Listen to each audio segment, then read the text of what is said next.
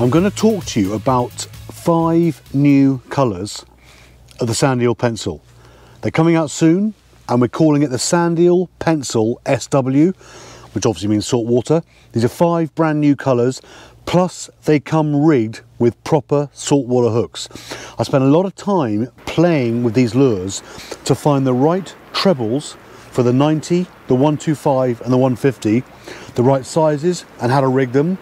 Plus we're also giving single hooks with each lure, because obviously some people like using single hooks on the back of their lures. Now, I make no apologies for being utterly obsessed with these Sandeel pencils.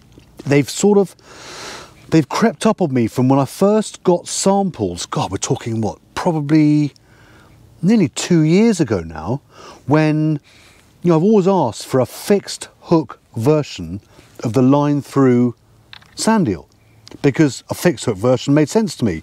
And when I first got these samples of the 125, the Pencil 125 through, I kind of saw them as a surf fishing lure. They just made sense because they cast so well, so easily. They're kind of quite stable in rough conditions, plus they go very shallow. They made sense to me as a surf fishing lure. But you know what it's like. You start playing, you start experimenting, you start thinking.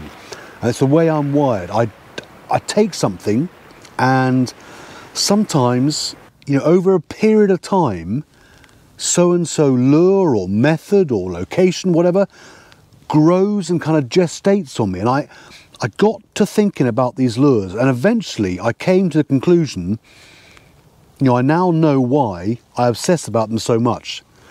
I see the Sandeel Pencil as a kind of long range soft plastic. Why? Because they're so subtle how they swim. I like subtle lures. You know, when I first started bass fishing, I wanted every lure to move and jangle and do as much as possible. But the more I get into bass fishing, the more I am convinced that less is so often more, a lot more of the time than I ever realised. And these Sandeel pencils just fit that kind of bill for me. They cast a country mile, they let me cover a huge amount of water, but they're so subtle on the retrieve.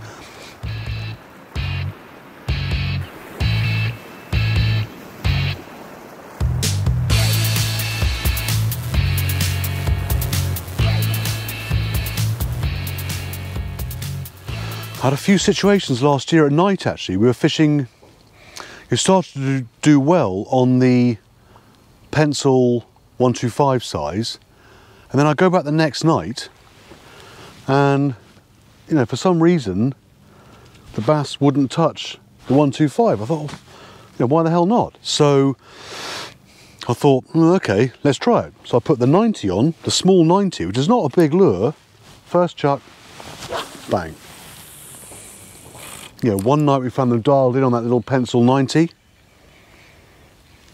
Next night the 125. But I like them, they're so subtle. You know, like a long range plastic. There's nothing exaggerated. There's no massive kind of movement. There's a little rattle in them I really like.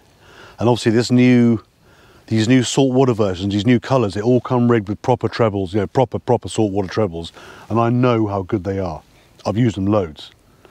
The more I go bass fishing, how many times is less actually more?